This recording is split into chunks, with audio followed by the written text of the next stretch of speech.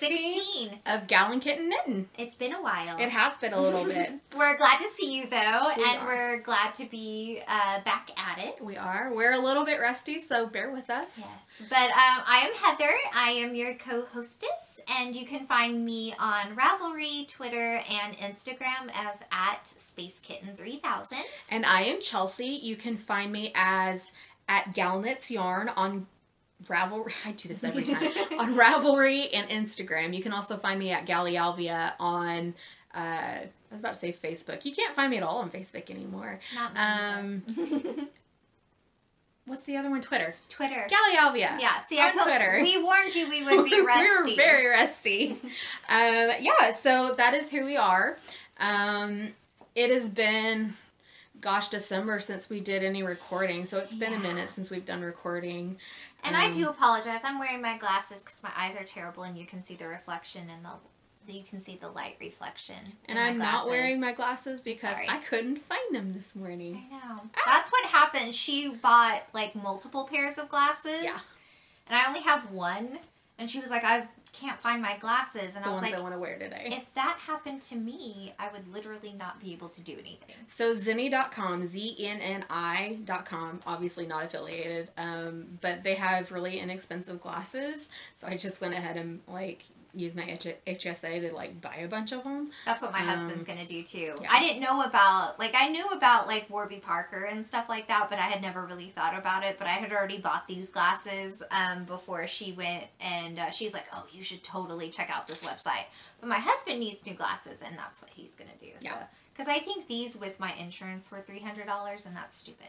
Well, and whenever I buy, because my prescription is kind of weird, it typically costs me anywhere between $700 and $800 by the time I buy my glasses. So this time I only spent about $100 a pair and just kind of went crazy. And sunglasses. And sunglasses. Anyway. I bought some really cool purple sunglasses, like purple lenses. And she said that, she told me that they look like Elton John sunglasses. I do. I'm channeling my inner Elton John. No, it looks I totally really cute, though. Hold on. I've got them.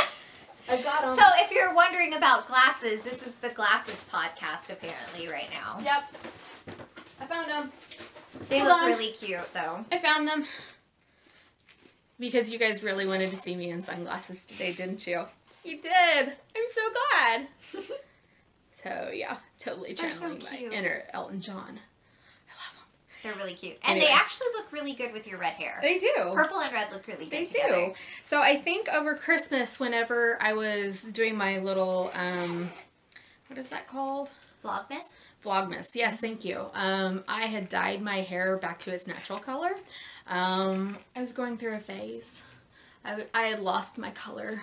And I was going through a phase. And here about 3 weeks or so, I was talking to Kitten. I was like, I'm feeling the red. I need my color back. And, you know, when I met her, she had her natural hair color. Mm-hmm. But when I think of her, I think of her with red hair.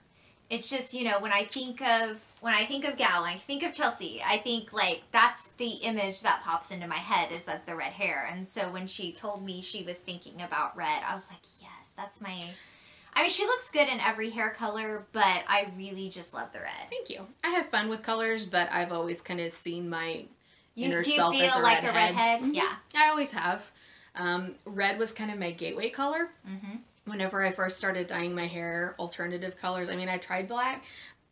Black does not look good on me. Mm-hmm. But red, obviously. Well, she had, I feel like the first time...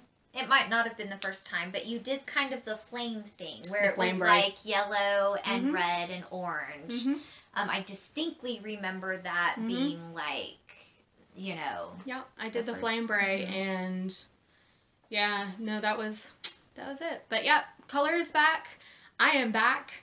I've kind of not been myself. We can talk about that more later, but I am back and feeling great. Yeah. Hopefully we'll be recording more frequently on the rig than we have been. There's just been a lot of stuff. Which we'll talk about later in the podcast, just, so you guys can skip it. Life stuff. So, yeah. But I've actually been doing a lot of knitting still. She's my knitting queen. I've been doing a lot still. So, but we're both really excited. We have a Fiberfest, a semi-local Fiberfest coming up next month, or in a couple weeks, actually. Yeah. So we'll be going to that. 2 weeks, which we recorded last year from DFW Fiberfest, Dallas-Fort Worth Fiberfest in Irving, Texas. This year, it's in 2 weeks from this weekend. So this weekend is the 23rd. I think it's like today. Today's the 24th. So it's like the 4th, 5th, 6th, and 7th. Yeah. And fortunately for us at the podcaster meetup, the Grocery Girls are coming down. If you guys are familiar with the Grocery Girls, they're going to be at the Dallas-Fort Worth Fiberfest, and we get the opportunity to meet them. So I am super excited because I follow the Grocery Girls. I love them. You know, I know you guys know this. My husband is from Canada, so I tend to be a bit of a, I don't want to say a Canadian fowl because that's not quite right. That's not quite right. Yeah, that has a different connotation. That has a different connotation, but I do like my Canadian compatriots. You want to support Canadian makers. I do want to support Canadian makers in addition to my other makers, but I have a special place in my heart for Canadians, I guess.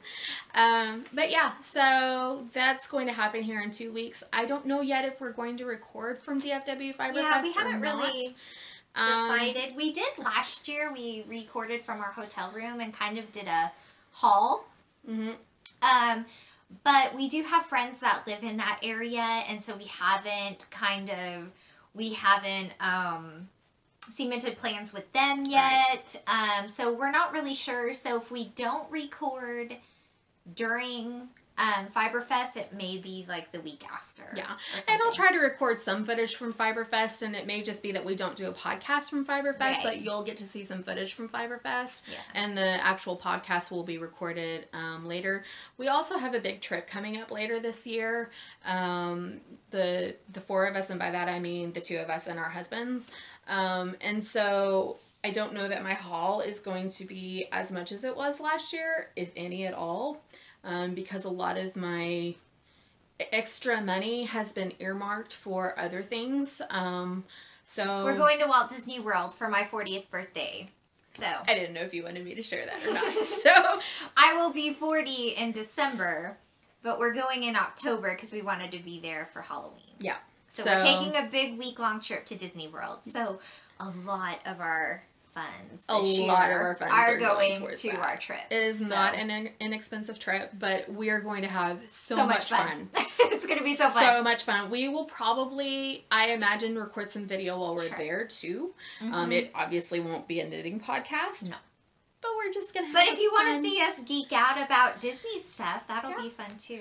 So I'm excited because our plan is, we haven't been able to reserve anything yet, obviously, but our plan is, like we're going to do, this is what my bucket list is. I want to do dinner at Cinderella's Castle, or at least a meal at Cinderella's Castle, because I am a big Disney princess freak and want to meet all the Disney princesses. So yeah, and we're also we're definitely gonna try to make reservations for that. I mean, this is all reservation, but we have all of our reservations planned. But I also want to eat at Be Our Guest restaurant, so that will be two of the kind of themed restaurants that we're gonna do. So and we're gonna be there during the Food and Wine Fest at Epcot, so that's gonna be a lot of fun. But I'm the only one out of our group that's never been to Disney World.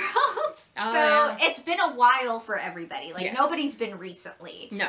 I've been to Disneyland many times because I'm from California, but I've never been to Disney World. And I've been to Disney World once, and that was when I was in college and went with a couple of girlfriends and had a marvelous experience with that. But I haven't been with my husband. I haven't been with my bestie. So this is going to be a beautiful and wonderful trip for us all, and we've been spending the last couple of months planning it, and you know, it takes a lot of planning to go to Disney. Oh my gosh, does it take a lot of planning. And that's cut into our yarn spending. It has. And when getting together, and getting together, we've been doing a lot of Disney type research and planning and things like that. So that's part of just the other stuff that's been going on, is planning for that big trip for us at the in fall. And then Fiberfest might be not as big of an acquisition list as usual, just because, you know, life, money, things like that. Life. But I am, as far as DFW, is concerned, I am going to try to, I do plan on buying some stuff. I'm looking at my Ravelry queue and kind of deciding on a couple of projects that I may want to buy yarn for while I'm there, because Miss Babs is going to be there. And I forgot about really excited about that. And there are a couple of sweaters I have in mind that I will want to knit for fall and winter. And I think she would be great for sweater quantities worth of yarn. And I think the only thing I'm really thinking about getting is I have some Shibui yarn for the Joji Locatelli Like a Cloud. It's been in my queue since last fall. I know I've talked about it. I still need to get a couple of skeins of the lace weight, I believe is what I need.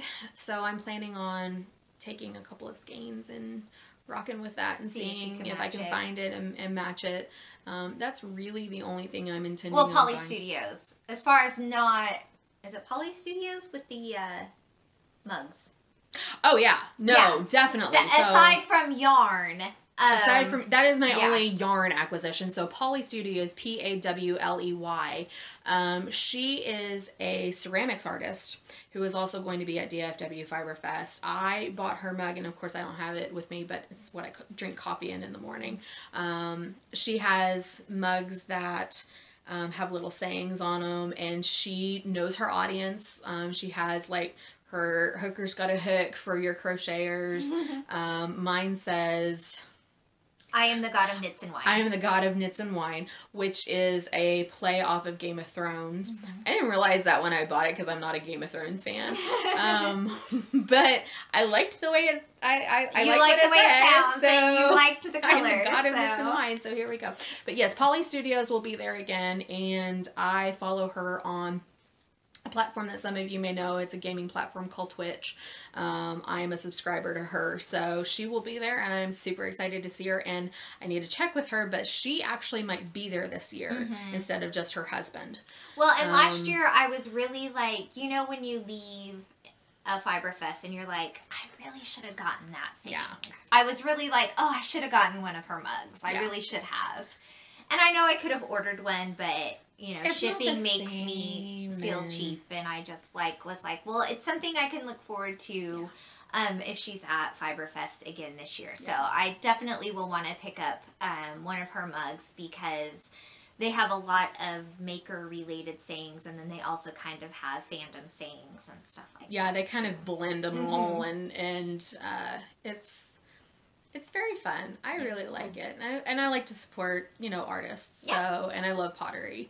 But typically what happens is she stays at home. Amanda is her name. She stays at home and works on the pottery, and her husband's the one that actually goes to the shows and sells. But this year, like I said, I think she's actually going to be at the show this year. Which we didn't know all of this last year, but I remember her husband being there and saying hi to us and things like that. Yes. But now we know. We have, I don't want to say an in because we don't know them personally, but, you know, I have talked to her through Twitch and everything like that. I don't know that Hamster would remember me from Adam. Hamster is her husband.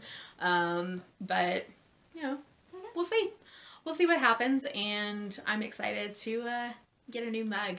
Yeah. And we met a couple of people, or a few people last year when we were at the Fiber Fest, just by hanging out in the hotel lobby by the fire and knitting and things like that. And so we are going to be able to see a couple of people that we met last year that we've already talked to, and we are staying at the same hotel, and we will all be there again. So that'll be really nice, because we met some really nice people. We met some really wonderful people, and they've been really great Instagram buddies throughout the year. And supportive and encouraging, and it's just been really fun, like, talking to them, and then we'll kind of get to reunite by getting to know each other over the year on just Instagram, where we didn't know each other before last year. And so...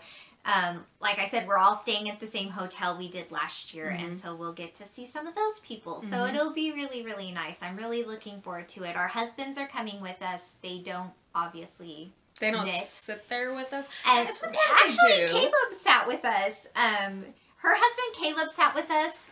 My husband went upstairs and took a nap. But yeah, there's a bar right there by the I remember lobby, Caleb was hanging out with us, and he was also our wine runner. He was our wine runner. We So just that sat was there nice. and knit, and he went and got us more wine. So, yeah, we're really looking forward to this trip and reuniting with people and meeting new people. So if you are a follower of the podcast and haven't met us yet, we are staying at the Holiday Inn Las Colinas. Yeah, because there's two. There's two Holiday Inns, so this is the one a little bit around the circuit. Not the one right by. Not the one right by it. They actually bus us to the convention center because we're not within walking distance. But say it's full of makers, so it's a great place to be. But yeah, we're going to be there. So, and we'll probably be in the lobby most of the time if we're not at the convention center. So look for us and come say hi because we'd love to see you guys and meet you guys. And if you know us, come up and say hi. And we'll give you a great big hug. We'll give you a great big hug. This year we're not participating in the stitch marker swap.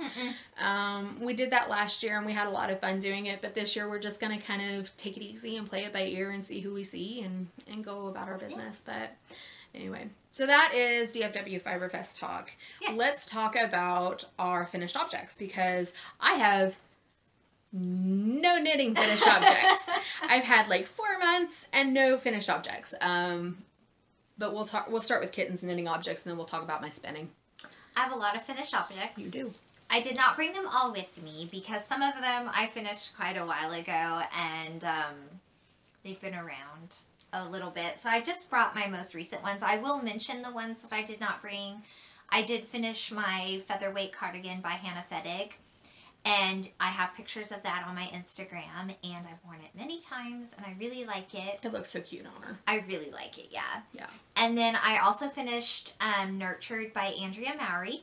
Again, there's a picture on my Instagram, and there's also pictures of both on my Ravelry project page, too. Same pictures. And it came out really well as well.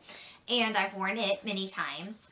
But knitting those two things, I realized I was knitting, I would knit the arms to the required or the suggested length. And I don't have short arms. I actually think I have long arms.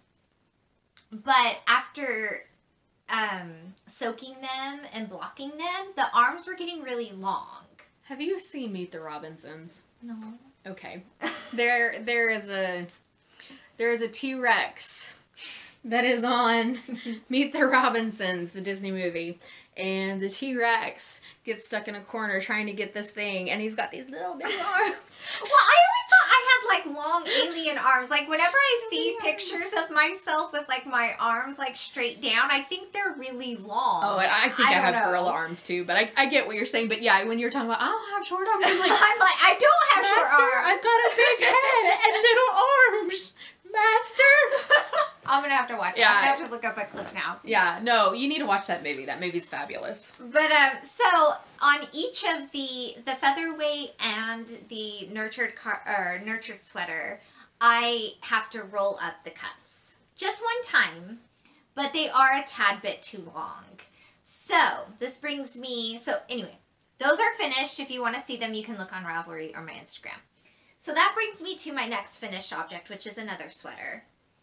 And it is the, I always forget if it's West or East. It's the West End cardigan by Hannah Fettig. Hannah Fettig. Hannah, sorry.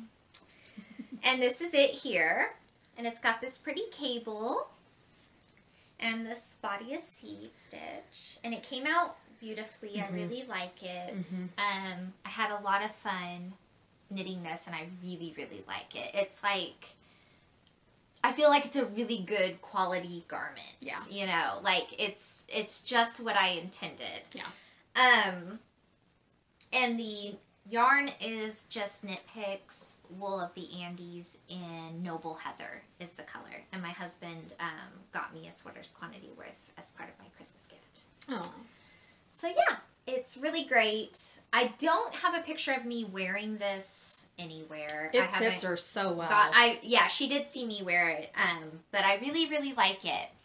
Back to the arm length. So I was like, okay, I'm not going to knit these sleeves as long as I did the other ones because I don't want to have to roll up the cuffs. I mean, it's not a big deal. I mean, just rolling up a cuff, who cares? But I was just like, I'm just not gonna, you know, I'm gonna do them a little bit shorter so that way I don't have to roll up the cuffs.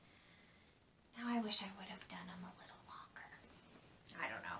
It's probably just me and being like, it's not perfect one way or the other, you know? I don't know. They are a perfect length. I mean, they fit me. They stop right where they should. They're tailored. There's no gathering, though, whatsoever. Yeah. It's just straight. And I wish there was a little bit more, like, gathering, but not to where I had to cuff them like I do on the other two sweaters I finished previously. Yeah. But it fits as intended, I think. So, but yeah, so this was really good. I really like it. I've gotten to wear it a couple of times. It's starting to get more into spring weather, so I don't know how many more times I'll be able to wear it. It's like was in the 70s today, so I was glad that I finished it in enough time to wear it a few times this winter. Yeah, I think it's officially spring here. At least where we live. Now, it's kind of funny because when my husband's parents from Canada were in this weekend, and there was some concern about the way they were going home. And so I was looking at states further north, like South Dakota, North Dakota, and they actually have cameras on their interstates that you can look at. And there was like snow on the ground, and I was like, what? Yeah, it's been really nice here. The trees are blooming and everything like that here, so it kind of took me aback. Yeah, so we probably won't be getting to wear our knitwear. No. Anytime soon. No. My next project that I finished was the Patiki Cowl by Oroho Knits. And this was my first color work. And I was inspired by Sandy from By the Lakeside. She did this cowl. And she had done color work before, but she's not like a color, like an experience. She has more experience than I do in color work, but she's not like color work person. And she said that this was a really good and easy to follow pattern for color work. And so I made it. And I think you can see it best right there. Yeah. And it's with DK weight yarn. The kind of grayish black is black truffle in the Jasper DK base from Primrose yarn.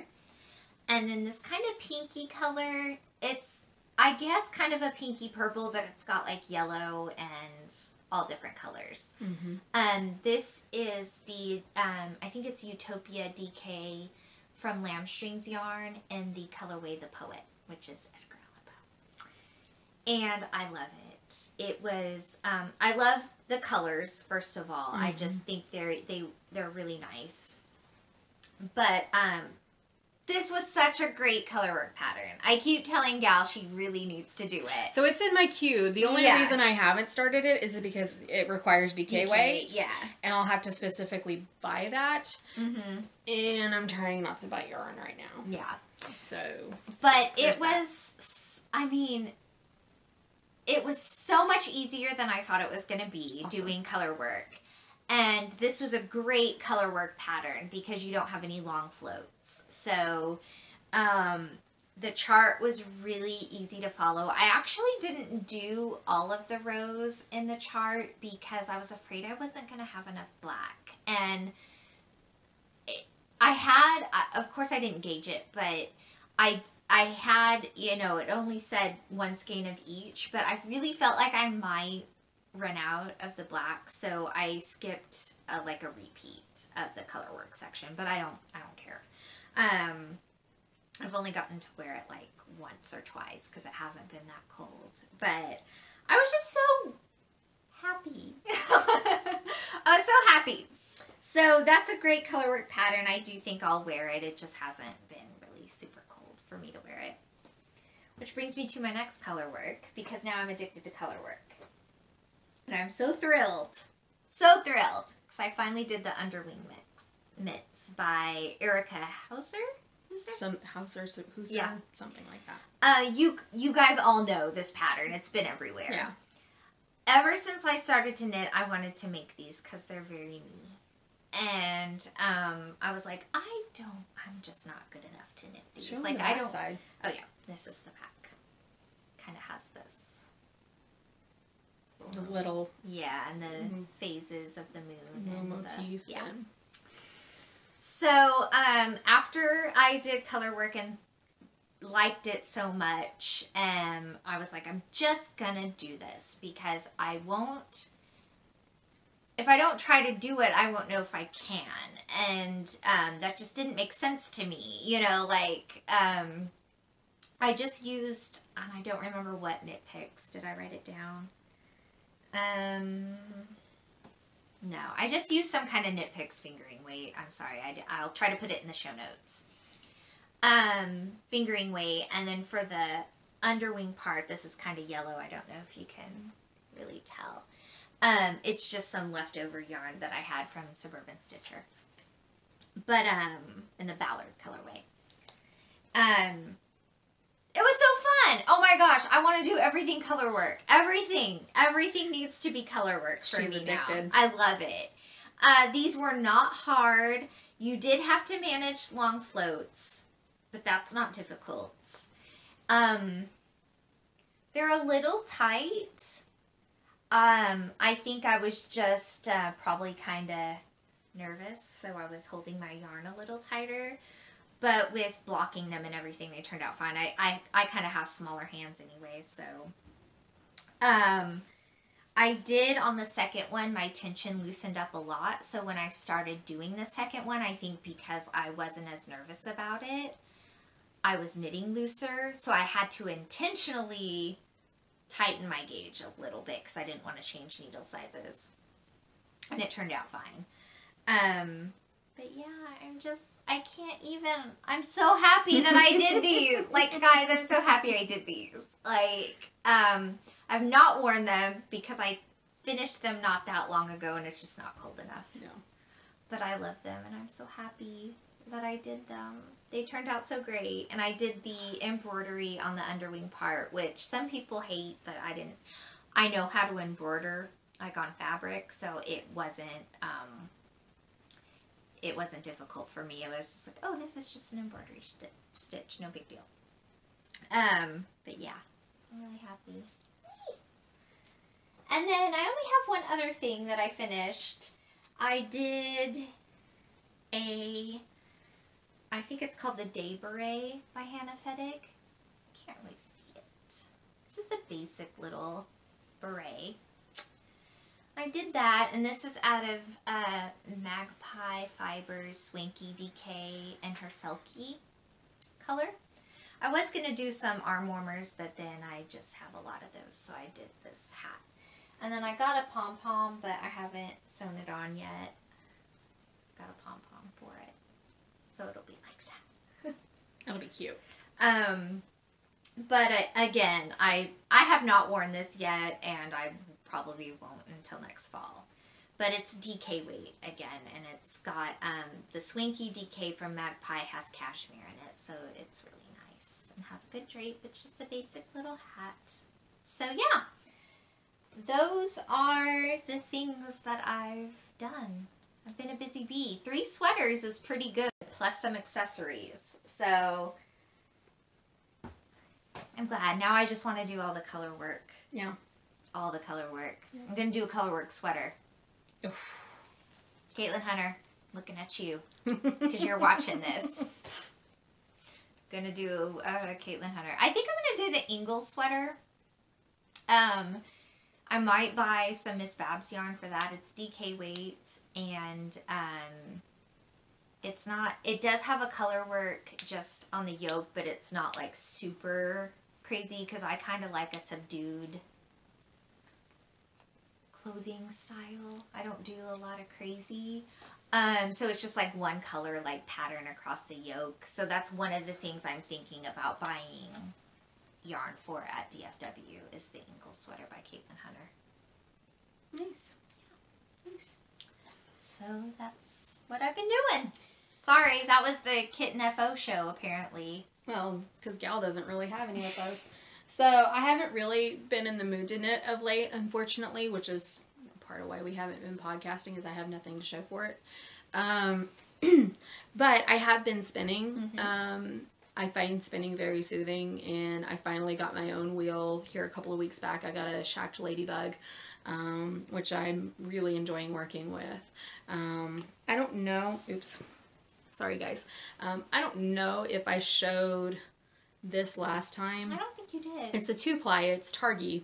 It is the first thing that I ever finished, in terms of plying and everything like that. So it is very much, a beginner's yarn. It matches your hair very nicely. I like red. But yeah, so it's Targi wool. I was thinking about using it for socks. I think it's probably a little too thick for socks, but I'll see what I end up doing with it. I haven't decided what I'm going to do with any of... Mitts would be nice, too. Yeah, probably. I know that I said around Christmas time I was getting a 12 Days of Christmas by Leon Alexander, and I was hoping to spin one a day. What I didn't take into consideration was when I spun one a day, I would have to also have time to ply those spinnings as well, those singles. And so I wasn't including that time in this, and so I wasn't able to do my 12 Days of Christmas like I wanted to. But I did get started on some of the Leon Alexander, and I didn't write down the different blends because he's got Angelina, he's got silk, he's got merino. There's just all sorts of stuff in here. This is 4 different days of Christmas because I would spin 2, because there were 1 ounce, excuse me, not 1 pound. There were 1 ounce samples basically for each day, and so I would spin 2 ounces onto a bobbin, 2 ounces onto a second bobbin, and then ply those 2 together. And this was the first one that I got done. I did continue on. It is on the other wheel that I get to spin on. So I do have some more spun up. I haven't plied it yet. But this was the first Leon Alexander yarn that I spun up. I went ahead, I had a lot left on a few of my bobbins, including the Targi. And so just out of fun and curiosity, I went ahead and did a 3-ply as well. And it was a lot of fun to try to do It's the 3-ply. so cute. I really, like, the colors in this one remind me kind of Christmassy, like, for some reason. I can see that. Like, you should, like, knit a little Christmas ornament. I don't even know, like, okay, so there's only 16 yards in this, so I don't know what I would be able to do with it. But, as you can see, it's very, what's the word I'm looking for? Twisty. It is very twisty. That's not the word she's looking for. That's not the word I'm looking for, but it kind of is the word I'm looking for. It'll work. It's over twisted. I haven't washed it and relaxed it or anything yet. And that's just because, not the washing part, but the over twisting is just because I was playing, I was learning. I haven't done a 3-ply before. This was literally, say, the end of bobbins that I was just doing something with and trying to learn on. So that's what that is. It's cute. I like it. But that's my spinning. Whips. The only thing I've really been working on, I started here, and this kind of goes into acquisitions, I think, too, because I don't know that I've shown this to you guys. I have, forgive me. Yeah, we got a lot of stuff, like, for Christmas and stuff, but we're not really showing that because it's so far past Christmas that, like, you know. I think, but I did, if I didn't mention, Gal got me the knitter's backpack. Did we mention that on the last one or not? I can't remember. I think I had you open something or something. Oh, for like Vlogmas. maybe one of your Vlogmas. But she did get me the Ritual Dyes Black knitter's backpack, which is amazing. She's been wanting it, so I wanted to get it for her. But I did get Mermania by Lamstrings Yarn. Lamstrings Yarn. I did get her Mermania fingering. I don't remember what this base is called. Tra-la-la. Tra-la-la sock base. That's what it is. I am working on the Crosshatch by Rizza Knits. Let me see if I can pull it up here for you. And I just finished this morning. I love it. Yeah, I really enjoy it. I just finished this morning the actual body of the hat. I am now to the decreases, so I think I've got 30 more rows to do. So it decreases pretty quick then, huh? I mean, this is, you've got this right here, and then this is 32 rows. Yeah. So. Yeah, that's a bigger brim than I usually do, so that's probably what I'm thinking. Maybe. Which I'm still, like, every time I knit a hat, I think it's the perfect hat, and then it's not the perfect hat. Yeah. So I'm still looking for the perfect hat. Because I thought the sockhead hat was my perfect hat. Yeah. And then I thought the day beret was my perfect hat. Neither of them are my perfect hat. I wear that sockhead hat like crazy. You had somebody ask you to make you one.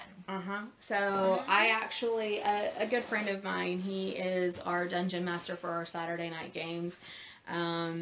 So I don't know if you remember or not, the sockhead hat that I made was in Lemonade Yarns not Teenage Dream.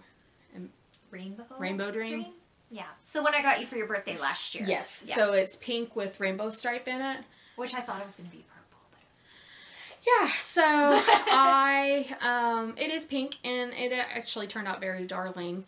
I am a little disappointed because my friend Harrison asked me to make him this hat.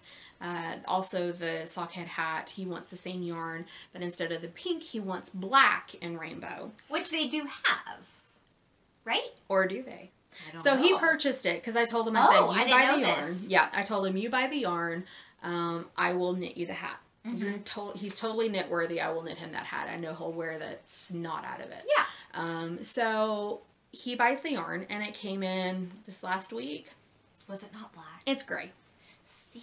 Yeah, it's gray. I'm not trying to throw shade. I'm not either, but, you know, when they say that... I showed her the picture of what I purchased for her, and it was purple. I would not have bought her a pink is yarn. Not my girl color. Right. I would Purple not is my have girl purchased color. that.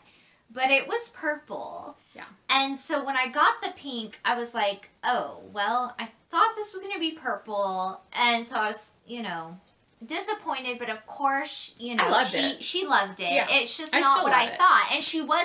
And I ended up telling her, I was like, okay, I thought this was going to be purple. And she's like, well, I do like this, but I was surprised you got me pink. Yeah. Yeah. So that might be... So I was a little bummed when I told... Yeah. Because I was the one that linked that skein of yarn to Harrison saying, look, this is a black one with rainbow stripe. And it is possible to get black on yarn. Why her colors aren't true? I mean, I know it's hard to get true on the internet. I get that. That's why every seller has... that little disclaimer saying things on here are going to look a little bit different. But the fact that hers are so different, I mean, they're different shades altogether. It's not black, it's gray. It's not purple, it's pink. Yeah. That's a pretty big disparity. I love lemonade shop yarns. You just have to know what you see may not be what you get. She's got some great colorways. Yeah. And it wouldn't be something that it's like, it's not that I wouldn't buy from her again. No. It's just that you have to know there is maybe a bit more leeway in the color than you might normally expect. And if you really are truly looking for something that is a certain color, I would just probably send her a message and ask, does it look... This is what I need. Is this what it looks like? Or do you have something else in your shop that looks like this? Right. Because I'm sure she would be willing to communicate with you. Yeah, totally. You know, it sounds like I'm casting shade, but I just want to let people know this happened. Right. But yeah, so DFW Fiber Fest, I am planning on working on this hat for Harrison, the sockhead hat. That will be a great hat. Oh, yeah. Because it's just knit. Yeah, it's just knitting. So that will be a perfect... If you don't have a sock, then the sockhead hat would be perfect. Yep. I think, for me, going back to, like, the perfect hat, I've been making hats with a lot of slouch. Mm-hmm. And I'm thinking maybe I need to try a hat with not as much slouch and see if I'd like that better. I think you should try it. It's not gonna... I mean... That's kind... Well, the designer of the Underwing Mitts also has, and it escapes me, but the bird hat that I sent you. She has a color work hat that's birds. I thought about talking about that one because I really and I like can't remember what it is. We'll link it in the show notes. Yeah. But it's not a slouchy hat. And it's color work, which I've been loving. So I thought about maybe trying that one since I've enjoyed color work and I'd like to do more color work. And then it would also cross off that, you know, maybe try a not so slouchy hat. Yeah. So that might be one that it's, I don't know, it's hard. Like, what do you guys knit when it's warm outside? Like, do you? Yeah. You know, it takes a long time to knit a sweater or a cardigan or whatever. So I know that it's not instant gratification, but when it's spring and summer, it's like I want to work on things that I might be able to wear sooner than later. So do you guys have, you know, favorite kind of summertime patterns or springtime patterns? Or what do you guys work on when it's warm outside? Do you just go ahead and work on sweaters and shawls and socks, or do you have some kind of go-to spring and summer patterns that you work on? Because I feel like we kind of went through this last year where we slowed down on our knitting a little bit because when it's warm outside, you want to be at the pool or you want to be, you know, hanging out outside and you're not knitting as much. Yeah. So I'm kind of going through that right now with whips. I'm like, I don't know. Now that it's getting warm, I don't know if I want to work on a big wool sweater. But it would also be nice to have those done when it's time to wear them, to like have a sweater where you're like, yes, I worked on this spring and summer. It's ready to wear. Yeah. So I was actually thinking about this earlier today and talking with my mother-in-law about it. So I actually have some cotton yarn that I bought last summer before last, for a drops pattern. I don't remember the name of it and I was bad. I didn't look it up before we started. But it's for a summer, I don't want to call it a blouse, but it's not a t-shirt. It's a nice looking shirt. Nice little camisole or whatever you want to call it. Yeah. But I'm thinking about starting that maybe. I also have a cotton scarf that I've been working on since last year. Which one is that? That 3-color, that blue, purple, and green, that I need to finish too. I have been, I say, not really in the mood to knit, and I don't know, like, all of my whips aren't speaking to me. The things that I'm kind of interested in working on require buying yarn, and I'm not really interested in doing that. Right now. I'm trying not to do that right now, but I'm also not really interested in buying yarn right now because I have a ton of yarn here at the house that I need to just do something with. You know, I really want to do something with this yarn. It's sock yarn by Hedgehog Fibers. I think it's in the Oracle. Yeah, Oracle colorway. I was thinking about using it for that color work. The first one you did. The Patiki. The Patiki. And then you reminded me, oh, it's a DK weight. I was like, well, darn it, that's a fingering weight. I can't do that. And that would look great in that, but I can't do that. I also I really want to make the featherweight. Also, but you know, that Heather was talking about, the Hannah Fettig featherweight. You have yarn for that. That's by Hedgehog Fibers, the one that she collaborated with Hedgehog Fibers that's got the feathery things on it. Oh, because I was thinking you could use that one that you dyed. You have enough to make a featherweight. That's a worsted. It is? Yeah, that's a worsted. I thought you dyed fingering for that. She's got this beautiful yarn when we did our little dyeing, like, we talked about it. Day. Yeah.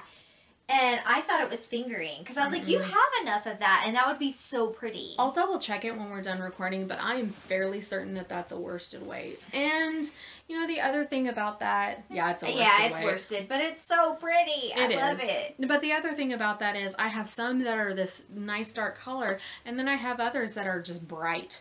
It is not consistent. It's not a consistent well, dye it was lot. the first time. It was the first time we'd ever dyed. Yeah. So there was a lot of learning, and it was just fun to do. And I made a sweater quantities worth of worsted yarn. I don't know why I did that. But well, again, we were just beginning, and we didn't realize that. I think how difficult it was to get a continuous result. Yes, and also what we just prefer knitting in. I think both of us knit a lot in fingering. And at the time, I don't think we knew that yet. No, we were still trying to find our footing as far as... I have DK weight. I need to dye it up. I told you that about the Patiki. I was like, you could dye some Patiki DK. I didn't think I had DK, though. Oh. But I just realized some of that I bought. Don't you have cashmere? Yes. Yeah. I just realized I have DK. I can dye up some DK. I only have like 3 skeins of it or something like that. Well, you so only need one of each for this. Yeah. And it's a great first time colorwork pattern. I can't say that enough. Problem solved. Right here. You guys see it. So, yeah. We see it as it happens. We see it as it happens. Gal had an epiphany. Yeah. Yeah. So, also in my queue, I have the Underwing mitts because I'm a copycat, and I'm a copycat. Everybody in the world has made those mitts. Yeah, but I think everything you do, I'm like, I want one of those. I want to make the Fettig cardigan. I want to make the Underwing mitts. I just bought my necklace, you guys. Oh. I just pulled it off of myself. Well, you know what? I made this necklace. So. Well, and you know what? I bet we can find somebody to help you put it back together. Yeah, probably in like better. Her mother-in-law's a jeweler. She's a metalsmith, and she probably will do it better than I did. Yeah. But anyway, yeah, Underwing mitts. I really want to make them. I haven't done color work yet though, so I want to make the Patiki first, which apparently I'm dyeing something for. I think you could do the Underwing mitts because they're not. You know, I work with, I'm just going to put this to the side and not mess with it. Not mess with fixing my necklace. I work with DPNs. So the thing is, with the Underwing mitts, I think they would be pretty easy with Magic Loop because... I think so. The front and the back have a different stitch count, so it's not even. So what I did, even though I had 4 needles, 2 of them were for the front and 2 of them were for the back. So I think that's easily translatable to Magic Loop. Yeah. Yeah, no, absolutely. So I think if you wanted to jump right into the Underwing mitts, I think you could do that. The only thing you have to learn is how to carry your long floats. And that's not think I could hard. Do because, it's not hard at all. Well, there is a hat and those mittens that I make, the Moonstone mittens, that has a float that you actually hook in. But I do know how to work with not color work floats. I know how to work with floats, though, so I think it's probably a very similar It's just premise. like if you're gonna like go 5 or more stitches without using that color, you kind of have to bring it with you, and it's really easy. Yeah, I mean, I just looked up a YouTube video and I was like, oh, I could probably just have figured that out. YouTube is wonderful. Yeah, it is wonderful. I feel sorry for anybody that tried to learn this before YouTube. I know. Let me just say, okay, so the Cassandra Rosardi, this hat over here that I'm working on. Crosshatch hat. Crosshatch hat. Has a couple of stitches, which I won't talk about here because I don't want to reveal anything about the pattern. It is a pay-for pattern. But it has a couple of stitches that I cannot seem to drill into my mind. And every time, because it's got repeating rows, every time I get to those certain repeats where I have to do these stitches, Pearl Soho has a YouTube video that I just have like on quick dial. I'm just like, okay, let's flip the stitch back up again. Here we go. So, and part of it also has to do with, you know, I've been working on the same hat for like the last 2 months. Well, and if you're not continuously doing something, you'll forget. And that's why. If it's a new technique, you'll forget. Yeah. Yeah. No, that's exactly why. Speaking of techniques, I will mention that I did a 3-needle bind off for the first time for this cardigan. I did that for my pussy hat. You do, don't know why that made me Google. Sorry. Because I'm a child. Because you're a child. Because I'm 7. But you do it for the underarms. And for the underarms, I've previously, not that I have a lot of experience with sweaters, but they were basically like Kitchener, or just like, you know, stitched up. But this one called for 3 needle bind off, and it was wonderful. Yeah. I want to use 3 needle bind off for everything that I can. It looks so much nicer. It's so much easier than Kitchener to me. And it looks so finished. There's no holes in my underarms on my Nurtured and my Featherweight. I had to work with like gapping holes. This was so perfect. It was so perfect. It looks so good. So can I just say, I think you now have more sweater experience than I do. Well, because I made the blue one and I made the purple one. Yeah. That's it, isn't it? Well, but I've only made successfully 3. Like, I've made 3 sweaters that I will one more wear. than I have. And I have found that I do wear my Featherweight. That was the first successful sweater I made that I will actually wear. And when I wear it, I notice that the armholes are not as tidy as they could be. I probably should have gone up a size in it. That is still something I'm working on, is my sizing, getting that right. It fits me. It might fit me better if I had went up a size. So of course it's all a learning, you know, you just learn what you like on you, how the fit, you know, you learn about ease the more you knit and things like that. It's a learning process. The Nurtured fits great, but I don't know if I mentioned this previously when I was talking about Nurtured, but I started you do the sleeves first. I did the sleeves in one size and then decided that I was going to not need that size and need to go down a size. So I went down a size in the body. You connect them kind of at the armpits. So I had to do some math figuring out how many stitches I should have. I'm just impressed she could do that. My armhole, my arms were different. Essentially what I ended up doing was when you connected the body to the arms, I just did a decrease until my arms fit the stitch count that it should have been if I had knit it all in one size. See, if you told me I had to do math for anything, I'd be like, no, I'll just go up a size everywhere. Yeah, I'm really glad I did that because I think the Nurtured fits me very well currently. It looks cute. It would have been darling. Too big. The arms are fine. Maybe the length, which I said I had a little bit of, you know, I have to cuff them. I wouldn't have knit the arms as long if I had done the smaller size, but I did it in the bigger size. But, you know, I feel like each time I knit something, especially garments, that I learned something. And I think that each one I've done, I feel like it's more me. It fits me better, or is more my style, or something more tailored like that. to you. Yeah. I love the Featherweight. It doesn't fit perfect. I still wear it. If I knit again, would I change it? Yes. The Nurtured, again, I know what size I would wear. I would knit the arm shorter. The green cardigan, the Weston cardigan, I would leave how it was.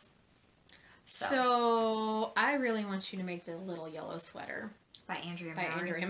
So cute. It's so darling. It's so I could cute. totally, because it's also a crop. Yeah. I could see you wearing it. You would also have something to learn there because it's got buttonholes. Yeah. It's really cute, and I like it a lot. But and I know the Nurtured is by Andrea Mowry, but Andrea Mowry patterns intimidate the crap out of me. Really? Yeah. Well, I can't say anything because I'm still on the sleeve of the Nurtured. I've only done Nurtured in one of her hats, and both of them were fine. I did them.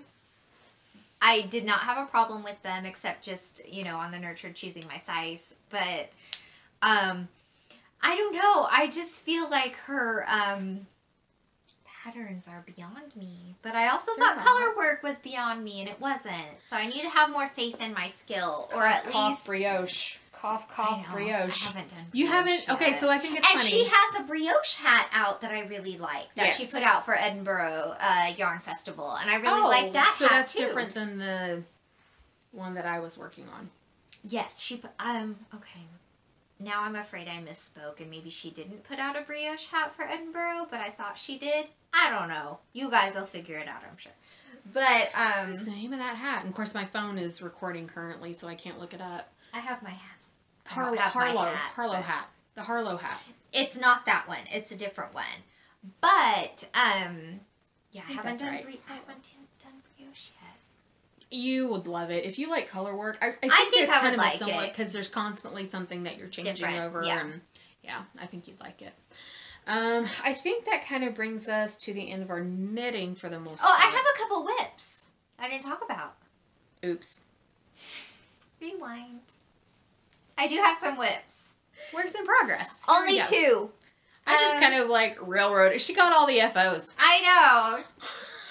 I have been working on a shawl. This is kind of like this has kind of been like the project I've worked on when I'm not doing color work or a sweater. So I've been working on it for a while, but I don't work on it consistently. But it's the Annisa wrap by Ambah Obrien. And this is what I have so far. It is a long wrap, so I'm not very far at all. But what I'm using, this beautiful kind of burgundy purple color here, is Yarn Carnival and Victorian Velvet. And this is all fingering weight. The blue color, this is like a striped section here. I should actually just show you in the skein. So this is Victorian Velvet. It's a beautiful burgundy kind of purple color. And then the striped section is Tralala Sock by Lamb Strings in the Relax It's Just Magic colorway. And then I'm finally using Soot by Madeline Tosh that I've had forever. Yeah. So I'm finally using it. So those are the 3 colors I'm using. And it's just knitting and purling until you get back to this section and you do a little bit of like kind of this latticey stuff. So, like I said, this is just something, this doesn't take precedence over other things. Yeah. Like this is just my backup because I'm not doing a sock. So this is what I'm doing instead. But it's really lovely, and I think it'll be really cozy when it's all done because it's kind of squishy. Mm-hmm. And then actively I've been working on, which I don't have it because it's blocking, because you seam it together. So I finished 1/2 of the, I don't think I say it right, but I'm just going to say it, Deschain sweater by Leila Raabe. And so I finished the front half, and I cast on the back. This is all I have. This is all I have currently because I just did it yesterday. And then you seam them, and then you pick up stitches for the neckline, and then you pick up stitches to do the rest. It's got 3/4 length sleeves, so you just pick up stitches to do the sleeves. I might try to insert a picture of the blocking. I can probably send, Gal does all of our editing, so I don't know. We'll see. But anyway. I'm going to be honest. I mean, you made it this far. I'm sitting here thinking, going, I don't know that I want to pull all of these, like, pictures. You don't have, you guys, yeah.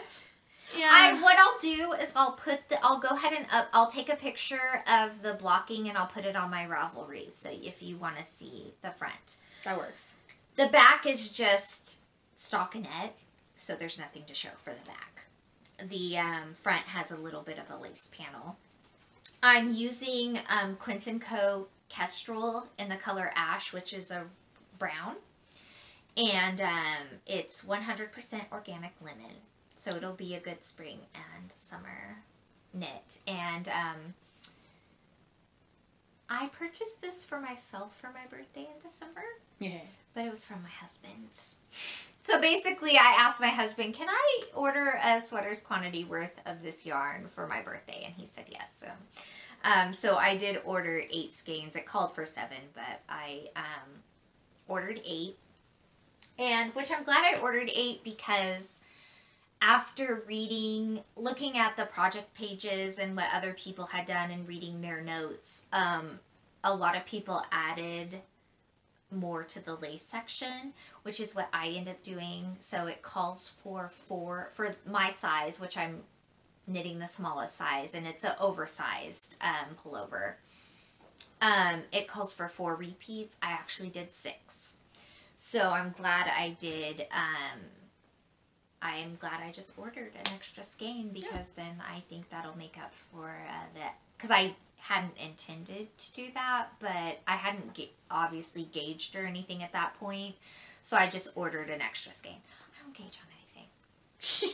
You've gotten better. No, I did gauge because I have something else to talk about. Oh my gosh, this is the kitten show. It is the kitten show, but I knew it was going to be the kitten show. So I did gauge because, and I don't even know if I do have my little gauge swatch. See, I have proof I gauged, and I was not. It was nothing close to what I needed. But, so I bought the, I wanted to make the Tegna by Caitlin Hunter. And so I bought 2 skeins of Tra-La-La Sock by Lambstrings Yarn in Corzon? Is that how you say it? Corazon? Yeah. And it's pretty. I love it. Corazon. Yeah. Like heart. C-O, yeah. So, I bought this to make the Tegna. And I did gauge. And this is so small. So much smaller than it should be. So, did you block it?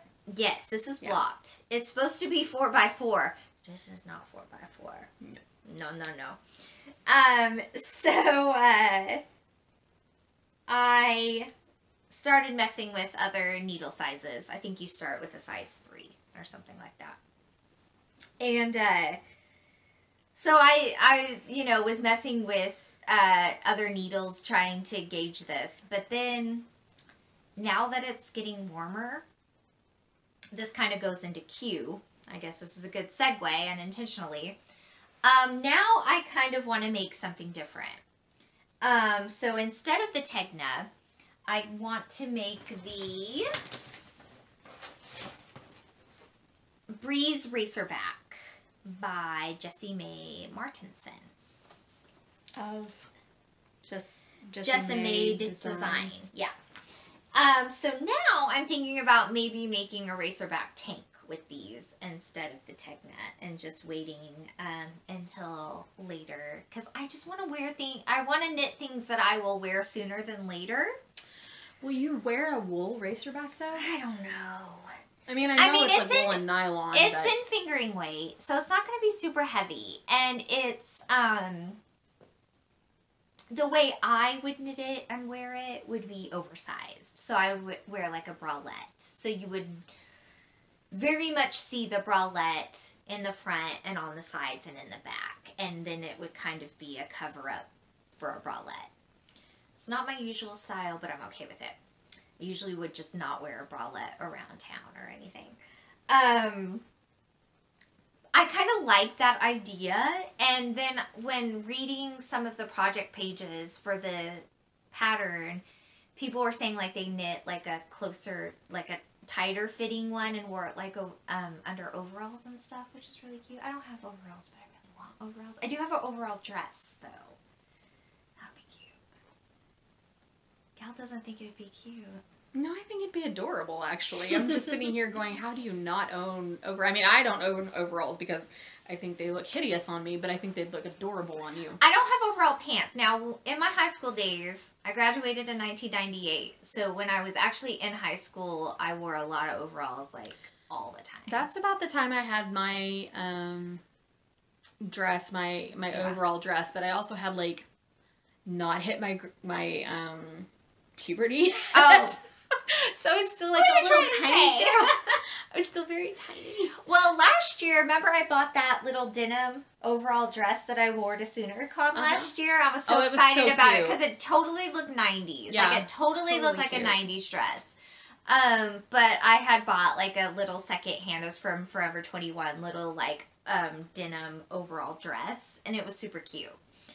And so some people were saying they were wearing, like, making one that was fitted and wearing it under, like, overalls or something like that. But I actually think I would like an oversized one with a bralette with, like, leggings or something. And when she was talking about not wearing a bralette around town, she didn't mean she was going commando. Oh, no, I always wear a bra. I just don't just wear a bra ever. Ever. It was just kind of funny because you said that. I was like, that sounds like she's wearing nothing. No, I always wear something. Okay. Unless it's nighttime. TMI. But what I meant was I would not usually let my bralette show. Yeah. But I think in this circumstance, it'd be kind of cute. Because they're making kind of like cuter bralettes that are like lacy or they have some kind of like, you know, cute thing. And I don't have like huge, I'm not huge in that area. So I can, you know, not have tons of support. Now I'm just really embarrassed that I'm sharing all of this with you. But yeah, so that's my plan. Maybe. No, I actually really like this because you get different viewpoints because we have very different body types. Yeah. And so I have to keep that in mind when you're talking about things like the Racerback. I think that's going to be absolutely adorable on you. It would look hideous on me, and there is no way I could pull anything like that off. I just am... I don't know. You need to look at the project page pictures for that because there were girls that had, you know, bigger bosoms and they were rocking it. So, well, I think a lot of it goes back to what you're comfortable with. Mm-hmm. With me being so well endowed, I'm going to start sharing too much with you guys too. I wear bras all the time. Very, you know, I wear the Lane Bryant like supportive bras, like very supportive bras. So, I mean, like I've got, you know, it's got a nice thick, you know, sturdy, whatever. Right. I mean, they make cute stuff too, but with that being said, I would not feel comfortable in a bralette. Right. It won't give you what you need. I would not feel comfortable in a Racerback, what is the word then? Like sports bra. Right. It's just not got enough support for me. Mm-hmm. I don't like the way I look in things that don't have support. Sure. So I'll have to take a look at the page and see what other people have come up with. You know, I think if you want to wear it, rock it. You do you. Right. I don't know that it's necessarily for me. I'm willing to look at it. Right. And see what ideas are out there. But I really like the different dynamic that we have here and the way we can share our different body types with everybody and the different ways that we're doing things. I do hope to do more garments. I've got to start knitting more and get in the mood. But I do hope to do a little bit more garment knitting just because I do want to explore my body and the way things look on my body. The problem with that is, and you guys know this, it takes money to buy a sweater quantity's worth of yarn, and particularly when you're a big girl, it takes even more yarn. Yeah. Which means more money. So there's all of that. That might be where you have to go, instead of going the indie dye route, go like Knit Picks route, where it's not acrylic, but it's commercially dyed, so it's a bit more affordable, but you're still getting wool. So when we were talking about DK earlier, and knitting yarn for the Patiki? I think that's how you say it. It works for me. I actually had been looking at yarn through Knit Picks. The only reason why I hadn't pulled the trigger on that yet was there again. It's not very expensive. I just don't really want to spend money on yarn when I've got yarn. So I'm glad I came up with a solution. But it's kind of funny. You've come towards the dark side and the indie dyer side. Right. Dyer side. I think I am starting to loosen up and be more okay with the commercially available. Well, and I think that has a lot to do with where we are in our knitting, because I think I'm I'm more in tune with what I like Yes. and how to know what will fit me Yes. and what styles I are good for me Yes. as far as fit and just my aesthetic. Yes. So I feel more comfortable with spending a little bit more because I'm more confident in my decision. Yes. And I think you're I'm the working opposite towards way. that. Yeah, like you still need to find that. Yes. And that's why I got knit picks for that cardigan, because I was like, oh, I've never done, this is like, you know, it has cabling, it's like a full cardigan, I'm nervous about it. You need, for my size, I think I needed a little over 1,200 yards for it. And so I didn't know as far as my skill if it was gonna work out, as far as the look if it was gonna work out. So I'd rather have spent the money on Knit Picks yarn. It's 100% wool and everything. I'm not trying to say that it's any less than an indie dyer. It's just different. Yeah. And so I'm like, okay, so if I knit this cardigan again or something like that, I would feel more confident in spending the money on an indie dyer yarn because I'd feel pretty good at that it was going to work out. I haven't always felt like that. Like, I don't want to, you know, I love indie yarn and it's beautiful and I want to support indie dyers, but I'm not always confident in my decision making and my skill to be like, okay, I don't want to waste this. And I know you can reuse it for something else, but we all know how it goes when you knit something and it doesn't work out. It's just a bummer. It's a bummer, and it's hard to rip something out that you've spent hours on. Right. I feel like you need a bit of distance from it. So I think once you decide, like once you get a feel for what you like on you and the sizing of it, that it will be easier to go ahead and pull the trigger on that yarn and be like, I think you're absolutely right. So. Yeah, no, I think you're absolutely right. There's a couple of things that are going on with me and my knitting confidence level, with my, you know, I feel confident when I'm doing things that don't require gauging, basically. I still gauge just because that's what you do. What? That's not what I do. I'm trying, but yeah. I don't know if it was the way that long weekend cardigan fit me, because it doesn't fit me very well. It's like a freaking house coat. But again, like we said before, that was one of the first projects It was one of the first projects that I did. You didn't understand ease. No. You didn't understand, you know, there's a gauge lot almost. That there goes was so many variables for beginning that you just didn't have experience in to know whether it was going to fit you or not. Yes. And, you know, my Hannah Fettig is, if we're real, the featherweight cardigan is probably a size too small.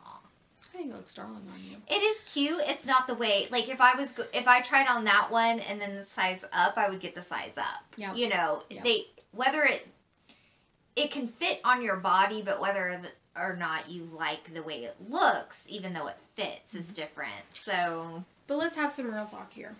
Real talk. Real talk. So I think the other thing that's going on with me is I'm a little gun shy on garments because, as you guys know, I think I've shared this with you before, I'm on antidepressants and anti-anxiety medications and mood stabilizers. When I started going on medication for, let's just call it my mood disorders, I gained a lot of weight. I gained probably 30 to 40 pounds. I am having difficulty kind of controlling my weight right now. It's pretty balanced, but there's always that fear that I'm going to gain more weight and that I won't be able to fit into these things that I spent tons of money on, tons of time on. And so I think I'm a little gun shy just because, you know, if I you know, I cleaned out, it was great. I cleaned out my closet and put everything that I can't wear that's too small for me out in storage, and kind of went, you know, with the caveat of, as I work out, I'm going to go down in sizes and I'm going to pull things back out. That's another story in and of itself. That felt great, but there's still this concern that I'm going to continue gaining weight. So I don't want to pull the trigger is a lot of it. Well, and I get what you're saying, and like maybe pullovers aren't the way to go. Maybe cardigans are the way to go, because you do have some leeway because of the ease. So your pullovers are less forgiving, obviously. Yeah. But and that's what I'm working on right now is a pullover. Which one are you working on? Nurtured? Nurtured. Yeah. Yeah. Or at least I've got the sleeve. Right. I've got a sleeve. But cardigans, you know, like you can have a cardigan that's like this much ease, or you can have a cardigan that's like this much ease, you know. So, and it'll look good either way. It'll just look different. So maybe that's something now that, even though the long weekend cardigan was too big, you do have a better understanding of ease now. I definitely do. You do. So maybe make a cardigan, and I think that, I understand your concerns and everything, but I don't think that I should let that affect me the way I am. Yeah. But I understand that, you know, you don't have control over that. Yeah. But it might be something that you can still work on and feel good about, and that you don't have to worry about it not fitting you. Like, cry.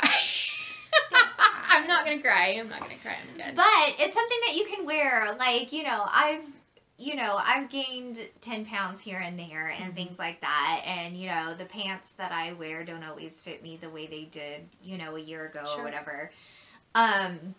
But if you gain a few inches in your, because really what you're worried about in a cardigan case is your bust. Is this, yeah. Yeah, so, you know, I don't I don't want my cardigans to, like, touch, you know, like, so if there's, you know, 2 inches of ease or 4 inches of ease, that's okay. Yeah. It doesn't, like, that, I'll still wear it and it'll still look cute or whatever. Sure. I might have to change the kind of undershirt I wear depending on how I'm feeling.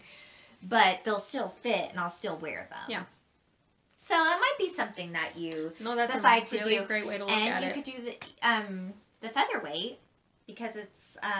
Do you have any fingering weight that you could dye, or did you dye all your fingering weight? No, I've got fingering weight I could dye. Yeah.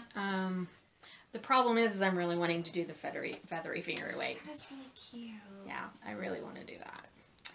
So and that gives me a little bit of a not copycat.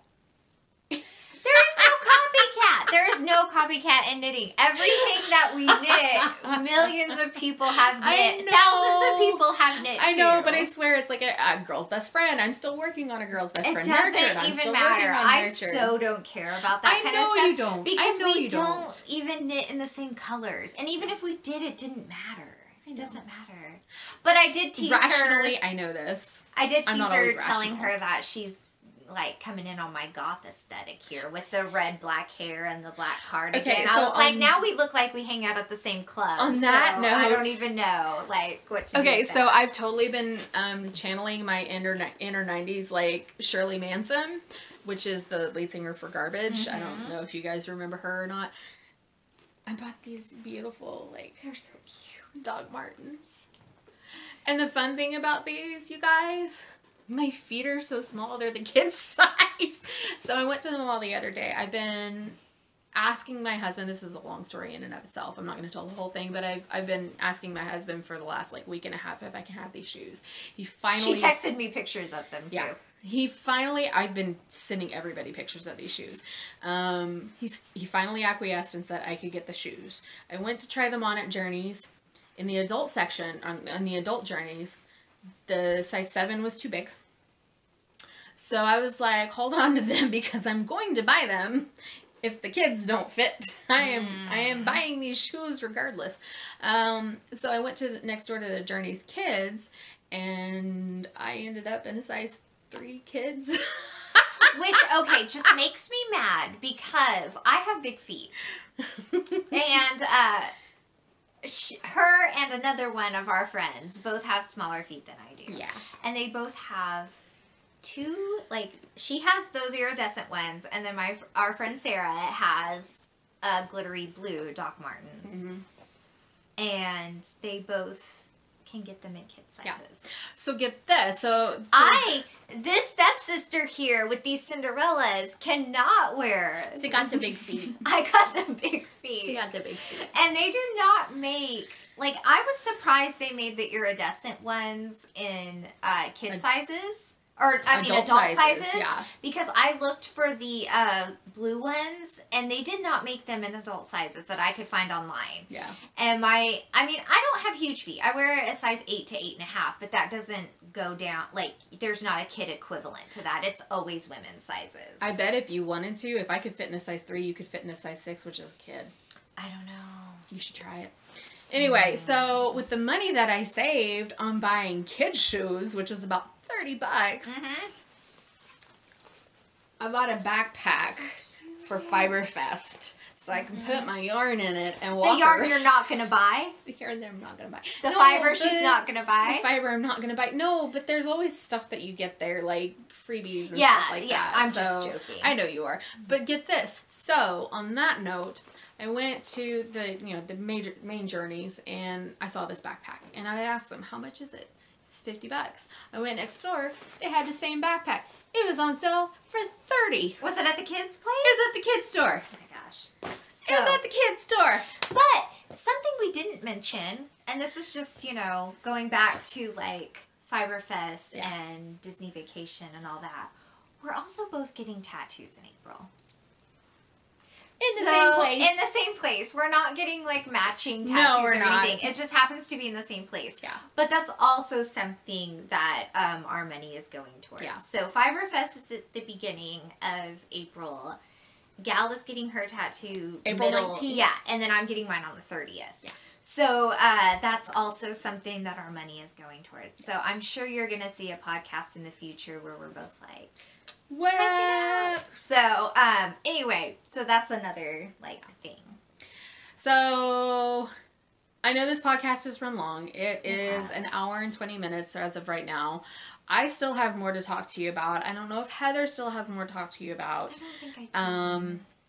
But I I'm going the to spaghetti that her husband's cooking now. I can't smell it. I am going to pause it here for a moment, and either Kitten will be with me or she won't be with me, but I'm coming back with more wine, and I'm going to talk to you about what's been going on the last few months. If you want to, you can stop here, and you won't miss anything, because obviously we've talked about it beforehand, but if you want to kind of catch up with me and know what's been going on, and why we haven't really been podcasting. There's talk about a puppy.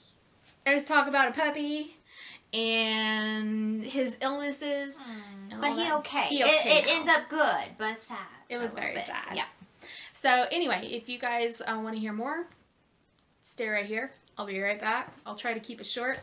And I may or may not be. Uno momento. If I am not, bye-bye. I'll see you later. Uno momento.